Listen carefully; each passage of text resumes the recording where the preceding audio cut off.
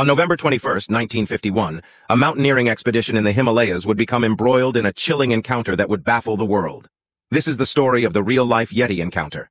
High in the snow-covered peaks, the climbers stumbled upon immense footprints and witnessed a towering figure disappearing into the mist.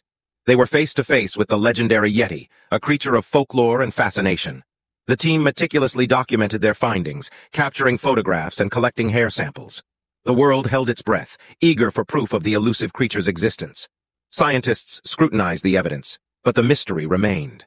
Was this an encounter with a yet-to-be-discovered species? Or was it simply an elaborate hoax?